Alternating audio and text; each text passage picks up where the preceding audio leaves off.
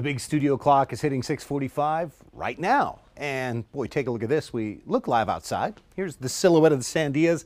What looks to be a clear sky morning around Albuquerque. We held at 50 mild degrees.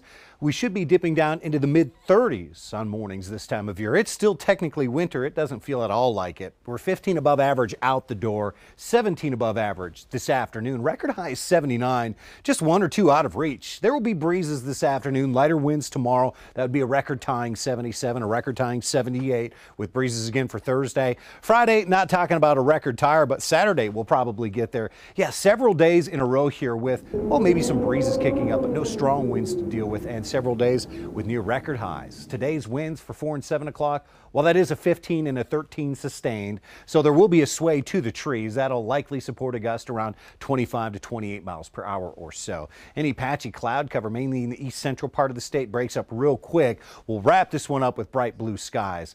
Really a pretty quiet stretch into and through the weekend. Just want to show you what to expect on St. Patty's Day. Perhaps you're out on the town for the evening hours. Looks like a warm one with light winds and bright skies. Very pleasant stuff. Here's our weekend, and on Saturday it looks outdoor friendly. Just a touch of a breeze out on the eastern plains. Those are forecast wind speeds in the 10 to 15 range. Nothing too strong. Now Sunday, tracking signs of change. Sunday, the first of several consecutive breezy to windy days. Winds on Sunday 15 to 20, so not super strong. It still looks like it'll be an awfully warm day. In fact, Sunday's 81 will make it the warmest day of this latest stretch. A couple even warmer than what we expect out there on Saturday. Todd?